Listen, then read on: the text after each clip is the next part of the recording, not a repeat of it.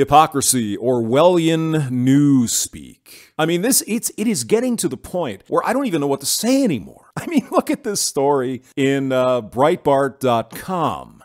Top executives of 180 companies, abortion necessary to be successful in business. Top executives of more than 180 companies have signed a letter that says abortion is essential in order for people to be successful in their businesses. So, who can get an abortion? Well, unless you're, a trans man. Men, biological males cannot get abortions. Yet, listen, what are the words they write? Quote, when everyone is empowered to succeed, our companies, our communities, and our economy are better for it. Well, yeah, sure. This is what the executives wrote in this letter in a newly launched website called, and here's Orwell coming at you, God, like a tsunami. Don't ban equality. Now, excuse me, how can you ban something that doesn't exist? Men have no reproductive rights in this country. Zero. You either have sex or you don't. That's it. And then you have no say if there's a baby involved, okay?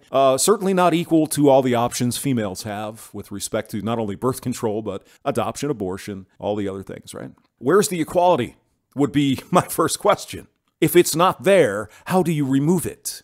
How do you ban equality when there's a great inequality between the sexes with respect to this topic? Quote, restricting access to comprehensive reproductive care, including abortion, threatens the health, independence, and economic stability of our employees and customers. Ah, just the females, though. We don't care about the men. What about the men who are forced to become a father? They had sex with someone, unfortunately, she gets pregnant. Well, he has no say then, does he? He can be forced legally by the fucking government to become a father, whether he wants to be or not.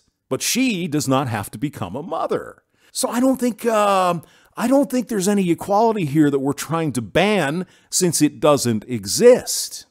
And it's interesting, it seems these companies don't really give a fuck about their male employees or customers. Because what about men's rights? What about men and their lives affected by having to pay child support or become a father if they don't want to, the stress of it all, and they shouldn't have had sex, right? Simply put, it goes against our values and is bad for business. It impairs our ability to build diverse and inclusive workforce pipelines. Oh my God. Buzzword bingo, people. Recruit top talent across the states and protect the well-being of all the people who keep our businesses thriving day in and out. Excuse me, this is only the females. Do you not understand this? Don't ban equality. It's time for companies to stand up for reproductive health care. Yes, I'm all for that. For men, right? They cannot be forced forevermore now and for the future not become a no. Oh, no. You have sex, she gets pregnant, fuck you. Pay up. But I don't care. You're oppressing women with all of these reproductive rights you have, and you're trying to ban equality. What? What is this? Ben and Jerry said, don't ban equality. Hard to ban something that doesn't exist, isn't it? It's time for companies to stand up for reproductive health care. We're joining all these other people to stand against the hinder people's health. So on one hand, they say, yeah, it's essential that all the people that work for us and our customers do not have all the opportunity to succeed. Unless you're a man, then you can go fuck yourself. But if you do get her pregnant, sorry, you have no rights. But go ahead and keep telling us that women are somehow oppressed with respect to their reproductive health care. Link below. James Maxwell, thank you for listening.